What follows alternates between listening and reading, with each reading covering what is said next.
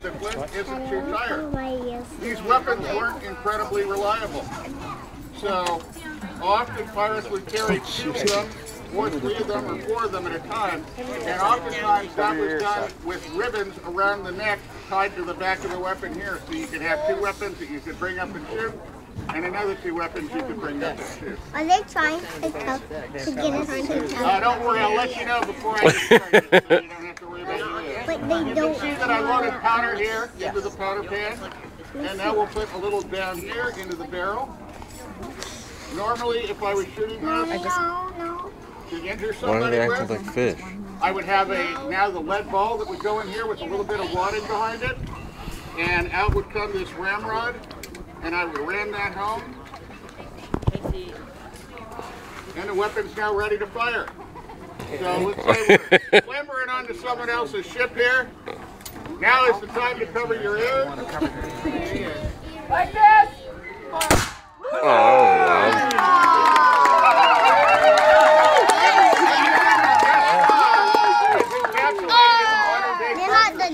So that's what we've been able to do in the modern times. We don't have to rely on a stone to make our weapon go off anymore.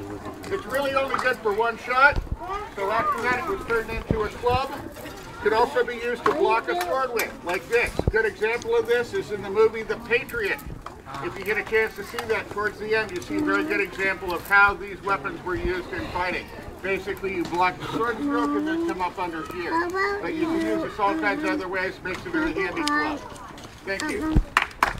French or English muskets of the period. Muskets like this were used a couple of 100 years. Flintlock, smoothbore muskets, they were standard. Rifles weren't popular. Black powder fouled rifling too badly until about the time of the Civil War. So smoothbore, 75 caliber, fire 1 ball. You could load it with buckshot, you could load it with birdshot, you could load it with whatever you had at hand. A good trained infantryman of the period could get off about 3 shots a minute. You ever saw the movie The Last of the Mohegans? You see American Indians doing nothing but throwing powder down the barrel and then spitting a ball down unpatched and slamming the butt on the ground. That actually happened. That was done by a lot of British soldiers too who fought on the frontier. They could get off 5 or 6 shots a minute that way. They never touched a ramrod. But it was a close range proposition. Is it still giving muskets? You get out to about 100 yards with a weapon like this, you'd be lucky to score a hit. Naval warfare, a lot of these were shortened into carbines, but there were also infantry weapons aboard ships. A lot of the time they were used to take out officers or to take out people on deck. These were fired from the rigging or from the up on the masts with snipers. Okay, ready?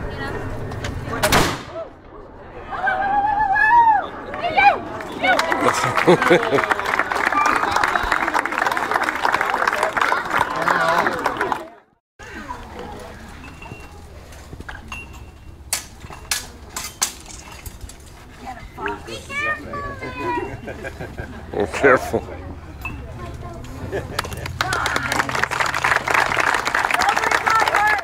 She is new with us this year. If Fenris doesn't kill her, she might have a very nice future ahead of her.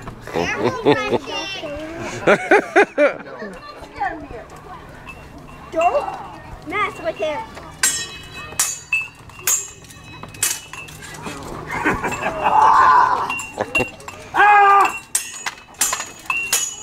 The Billy won't be back.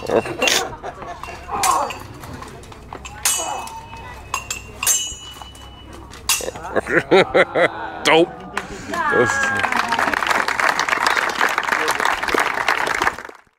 And Felicity, sorry.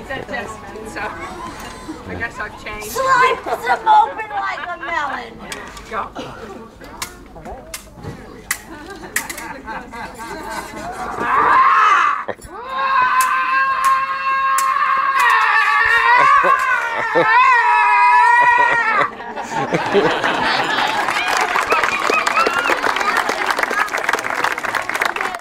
Smiling.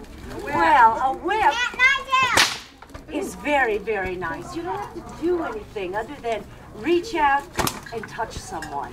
Sometimes you touch your own self, you know, that smarts just a little bit. But they did use whips, especially if you were good at it. You could fling it out, grab a hold of a pistol, and jerk it in, as well as the hand that's holding it. Very nice. But it's the cat o' nine tails that held so much respect.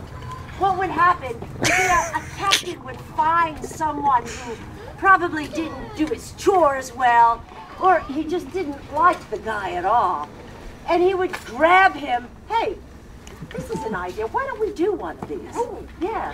I think so. No. Hey, let's grab someone. Yeah. Grab him. So that he runs in place.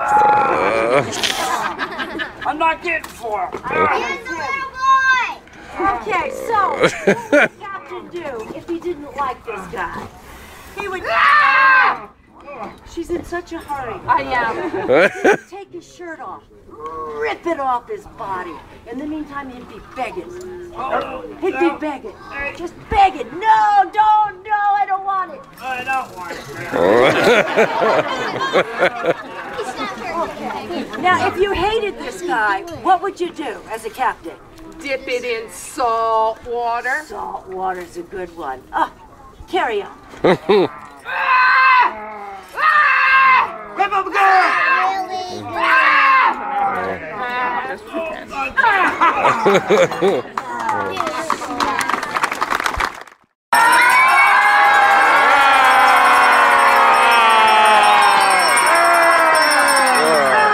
Roar, gar. Ladies and gentlemen, thank you.